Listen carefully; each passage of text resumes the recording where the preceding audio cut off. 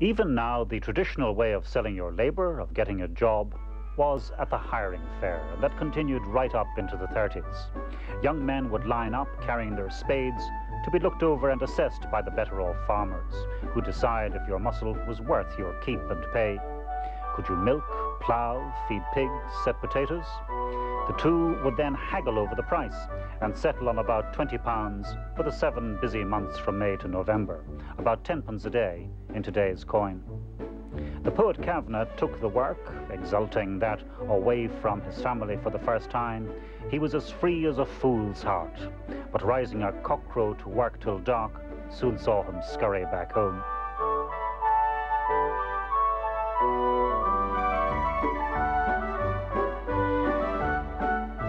Hardier souls went much further afield to sell their labor. The annual migration of men, women and children from the west and northwest to Scotland for the potato picking was an established pattern of life.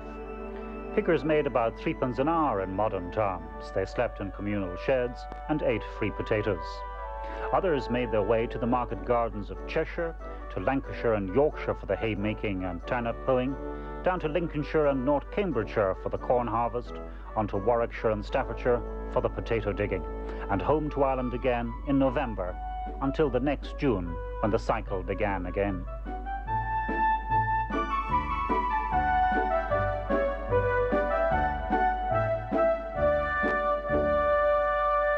It was the woman of the house who was the cohesive force, drawing together the strands of the family, holding them together.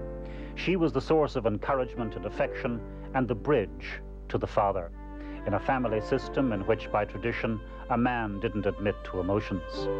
And while the farm, the cattle and money was men's business, the home was her domain, though a demanding one.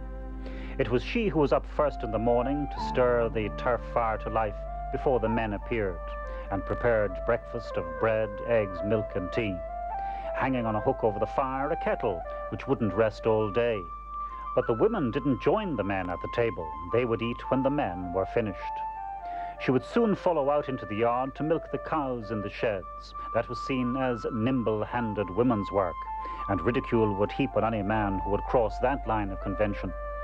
Later she would separate the cream, and it was her business to churn the butter. That butter was important, extra money to prop up the farm income. So were the hens and their eggs. The money they'd bring in was her money to spend as she decided, though of course it would be spent on some new advance for the family. Then there were the pigs and the poultry to be fed, with enormous pots of potatoes which she had boiled. As midday approached, her mind turned to dinner for the men.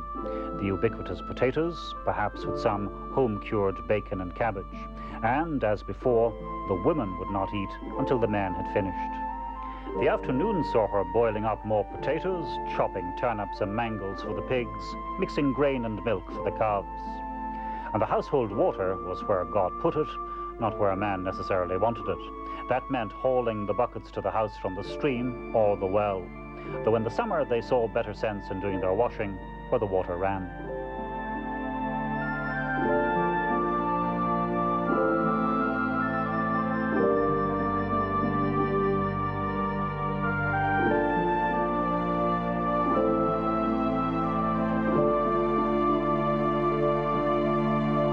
When the family had finished their tea, it was she who returned to the haggard to milk the cows, only later to join the others by the fire, perhaps to sit and chat with neighbours in the glow of the paraffin lamp. And when all had gone to their beds, in the last task of the day, she banked up the turf fire, which next morning she would fan to new life in the first task of the new day.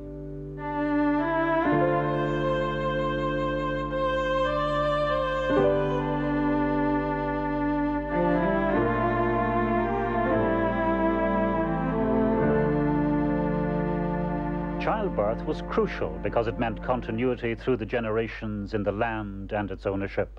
That was the major concern. But aside from that, of course, even tiny hands could help share the burden of work. The girls would share the mother's chores, maintaining the divisions of tasks which came as naturally as day to them. They might carry the water in from the stream or busy themselves with the chickens. And in his early years, her little brother would share those same feminine chores. Together, they would take on errands, making their way across the fields to bring tea and doorstep sandwiches out into the hayfield, where they would join in the haymaking and the games.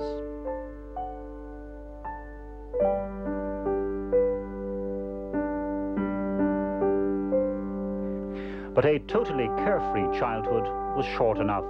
By the time he made his first communion at 6 years, he would be sharing small chores with the men.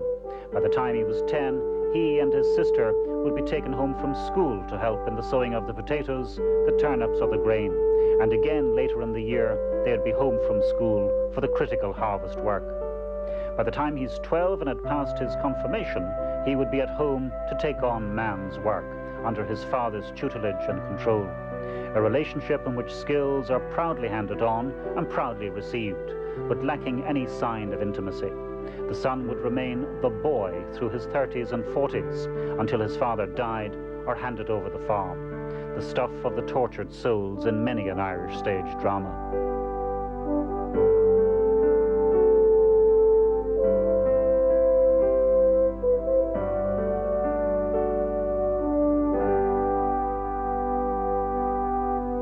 But women began to see that they could achieve more if they broke out of their farm-bound isolation and banded together to tackle their condition, just as the menfolk had formed their farm business co-ops under Sir Horace Plunkett. So these ladies set up a sister co-op called the United Irish Women. Their aim was simply stated: in the home and the community, to do your work and do it better than before. They soon thought it wiser to drop their original title with its political overtones and became a nationwide social influence known as the Irish Countrywomen's Association. In classes, they brought new crafts to their members, like weaving and basket making, sometimes passing on old skills in danger of dying out. And those skills were turned to money, sometimes even into small businesses. They taught women to build up their on-farm potential, making better butter, keeping better poultry, producing better eggs, selling them more profitably through their own country market network. And in friendly competition, they vied for honours in domestic skills like bread making and cooking, making their homes more comfortable. They set up community groups to help the improvement of education, public health, and to raise up local cultural and social life in a spirit of self-help. They saw that the dreariness of rural life was helping to drive out the young, and their new view of their role went beyond minding the egg money. They were urged to use the agricultural banks, and they encouraged their husbands to do likewise. And they wanted to keep the farm accounts, entering a man's preserve. After all, their daughters were now most likely keeping the accounts in one of the town's shops, so why not at home, they reasoned. It meant more comfortable homes with a little more money. And beyond the homes, they wanted to build more vibrant communities and economies which would keep their children at home.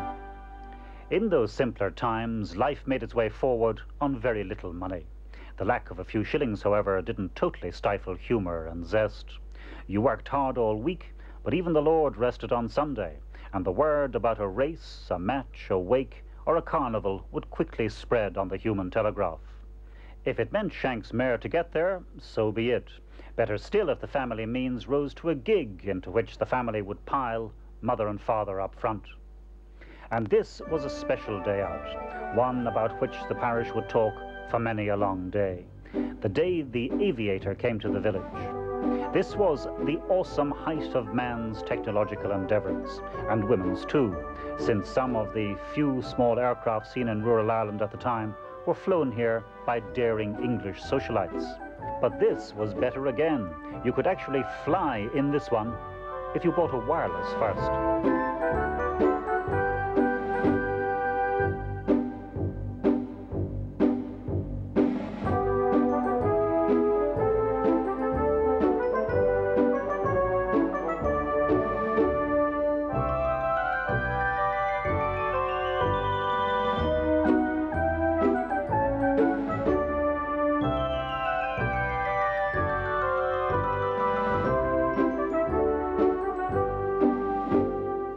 It was a proud home which could boast one of the new wirelesses, and in promoting them, the manufacturers had an ally in the government. No less an authority than Mr. de Valera himself thought they'd make rural life more acceptable to people.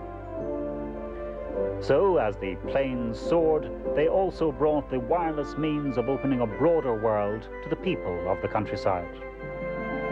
There was no more momentous sound to ring out over a parish than that of the church bell at a marriage ceremony.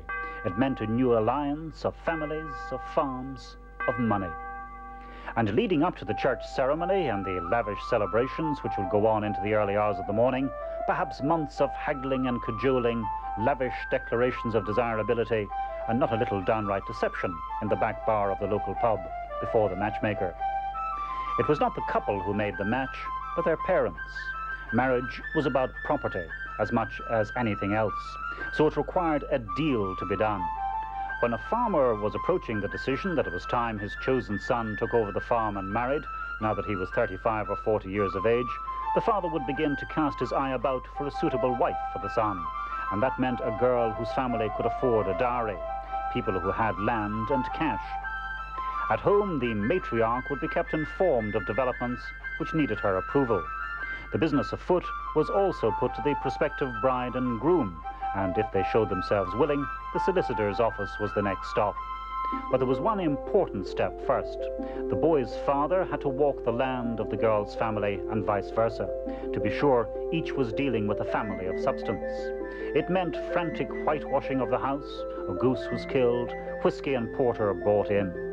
But some were not beyond enriching their circumstance by borrowing cattle from neighbours to temporarily raise themselves up in the world, and when found out, the match would be called off.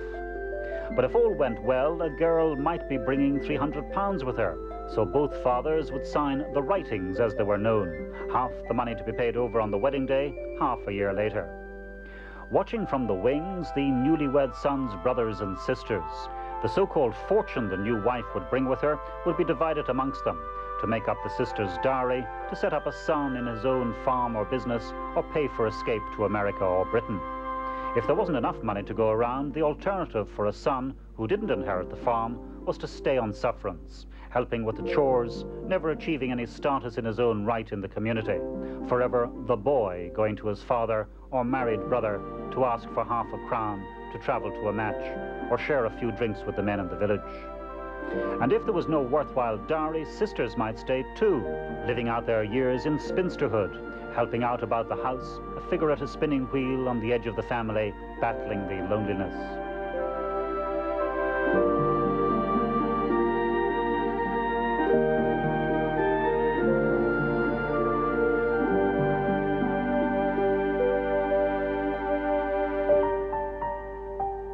A tragic truth is that during those years there were more unmarried people in Ireland than in any other country in which records were kept.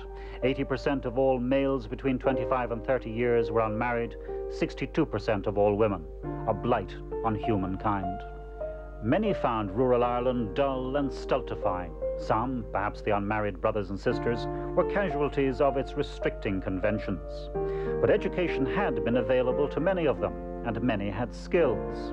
And now, at the turn of a switch on the wireless set, they could hear of a better life beyond the parish, more exciting, freer, and better off. Many of them made to break free of the land, and our own towns and cities became the new homes of the rural disenchanted.